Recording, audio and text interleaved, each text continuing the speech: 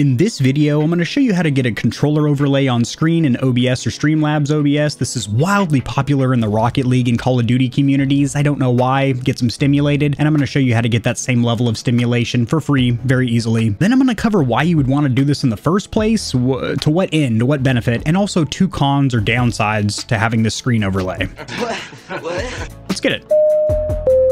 This is your controller captain. We've reached 6,900 feet. Go ahead and start flicking the sticks and mollywopping the back paddles. You don't like back paddles? How about those rear buttons? We've tested almost 100 custom and premium controllers, and we're only at the beginning. You need a thumbstick guide or a tutorial on how to overclock your controller? Check out the controller playlist. Bing bong. Controller captain out. Alrighty, Stallions and Stallionettes, welcome to the GamerHeaven. I am your host, AK40Kevin. Sharing my screen, we are going to need one program, which is OBS or Open Broadcaster. You can also do this on Streamlabs, and it will work the same. However, I in no way, shape, or form recommend Streamlabs over OBS because it's the same program but with a fat, bloated graphic user interface over OBS. And they also have some really scummy business practices that I've covered in the past. OBS is free open source software and it is fantastic. We should honestly be doing our best to thank those developers. We should be on our hands and knees right now, like this. The website you're going to visit, which will be linked in the description below, unless I forget, is going to be GamepadViewer.com, the official controller display and tester. Now pick your poison, grab a gamepad, Nintendo, PlayStation, Microsoft. This program has compatibility for most first and third party gamepads, and if it doesn't, you can usually force it by running a program like Rewazd in the background. Let's go wired via USB-C or micro USB cable if it's an older controller. Over here on the website, it's going to tell me there's no gamepads connected. Press any button to enable. I just press the A button. That message goes away, but there's nothing being displayed. Come down to this drop down and select player 1. Right now, this controller looks a little figgity funky. That's because I'm forcing a dark theme and makes it look a little bit silly. I feel like I just got flashbanged because I turned off the dark theme, but that's what the controller should look like. Hitting this little Xbox button, you will be able to select different visual representations of a controller. Kind of sucks meat that there's no modern controllers, such as the PS5 DualSense and the Xbox Series controllers, which don't have a cool name, just called the MicX Rad Gamepad. They do also have a couple different colors as well. This is the one that Joe Woe uses all the time if you watch him. I hope you guys have an amazing day,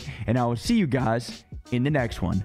Peace! As you're fighting, going the shoulder, backwards we have to cover. Guy's a beast on controller. And clicking on this color palette, you will be able to select an exact background color. However, guess what? This isn't going to matter because it's going to be transparent overlay on your stream. Next up, click this little hamburger drop down and you can't see what's happening until I move over there. This is a huge point of confusion. Remap buttons over here doesn't physically remap the buttons of the controller. What it does is if the visual representation isn't matching up with your controller, where you press X and it's showing on screen that you press circle, you can change that up here. But this isn't going to flash or remap your controller to where you press jump and you crouch instead or anything like that. There's other programs that do that. This ain't it. And you can donate, and this is specifically for skin adopters, different cosmetic skins. If you have any issues, want to report a bug, or just give them some praise, they have a feedback tab, and there's also a community Discord, which is always good if you have any questions, comments, or concerns. Getting this in OBS is freakishly easy. From the side menu, click generate URL. Now, if you click on skins, it looks like there's only one visible skin, but you can actually see them here if you scroll down, which is really funky. Select PS4 white. Then you're going to copy this URL. It will reveal itself once you hover over it. Click on it, it'll copy it to the clipboard. Now over here in OBS or Open Broadcaster software, select the scene that you want. This is going to go into one of my gameplay scenes right over here.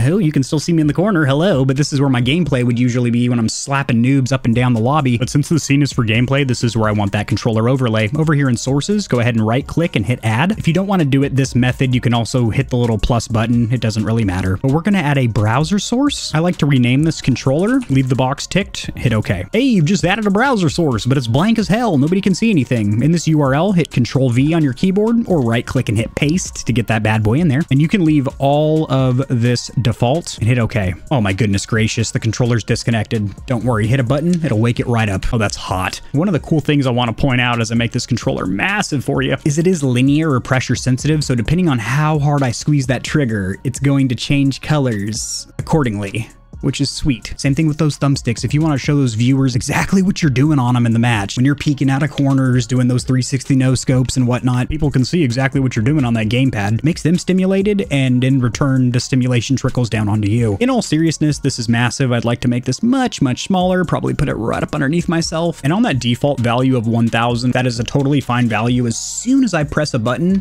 it is instantaneously reflecting on screen. These corneas don't see any lag. And I'm going to go ahead and dispel or debunk 2 rumors that I hear heavily around this program or this method or whatever the hell we're doing here today. The first one is that you need to leave the browser source open. Not only do you not need to leave the window open and then put your game over it and hiding it in the background or anything, but I have my browser completely closed now. Once you have that URL in OBS, you're good. Also, another thing you're going to notice, there's no wire attached right now. I'm connected to my PC via the Xbox Windows adapter. It's plugged into the front of my tower suck hole. Barely noticeable, but you do get a little bit more input lag or delay, especially because that dongle gets around 16 milliseconds of input lag or delay. I've tested it on the channel. It's slow. So if you're in some kind of a competitive esports situation, that is not the option you're going to be taking. You should be tethered via wire. Just so I'm showing you that this is in real time, I'm not blowing smoke up your patoods or anything like that. Wireless and the browser is completely turned off. As you see, it's not running in the background, my taskbar or anything. Yep, nothing in the taskbar. Chrome ain't running. One more thing before I sign off. This really is set it and forget it. You really only need to do it once unless something gets janked up. But once you put that browser source in OBS, close the Chrome browser, just opened OBS. And as you can see, I do have that source, disconnected controller. As soon as I press a button, wakes right back up. It's running in the background, ready for me each time I stream for bajillion viewers. You keep thinking the video's over, but it's not, because I've got so many pro tips or bro tips that I'm just going to keep dropping on you. Yes, you can transform this, grab it from the corner, make it bigger or smaller, but 2 things I do recommend doing is 1, cropping off the bottom, because this part of the gamepad doesn't do anything for anybody and just cuts into the screen. So in order to do that, holding down Control on the keyboard is going to give me fine control to place it wherever I want. Now holding down Alt and dragging with my mouse will allow me to disappear part of this image, which is good because I just want to see those thumbsticks. I don't really need to see the palm grips, which aren't really doing anything for anybody. The next thing is I recommend locking your browser sources so they don't move around on you. Now, if I try and grab this controller, nothing's happening. Hopefully I helped you put a controller on a screen so your viewers can lust over how sick you are when you're flicking the sticks. Why would you want to do this and why would you not want to do this? It just looks cool. If you're a streamer or a YouTuber, people can see, oh, he did a slide cancel there, then he was spamming the hell out of his buttons here, and wow, he just team wiped. So for the entertainment factor, or also for the informative factor, if you're doing some kind of a tutorial where it's useful to see what you're doing on the controller. And as for the cons, why would you not want to use this? Well, there's 2 that I could think of. The first one is there's a little bit outdated with the textures or models, the graphics. It's a PS4 controller and an Xbox One controller, not a Series and PS5 controller. That's never really affected anybody or really mattered that much. So that one's kind of stupid. The other one is if you have a pretty low spec PC and you're just thanking the Lord that you can stream it all at 720p 30 frames per second, adding another browser source or even having an animated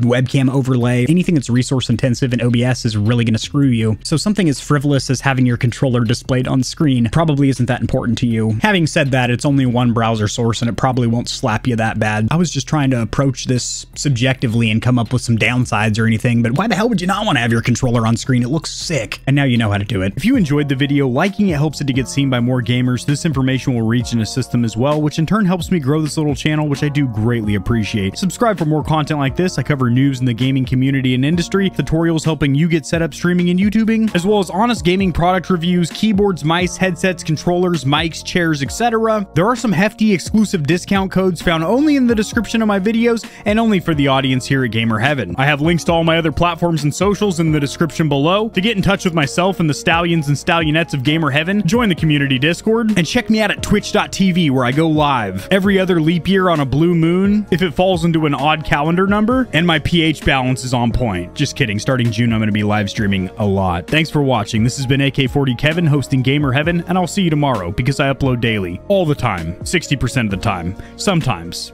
Most of the time. Peace.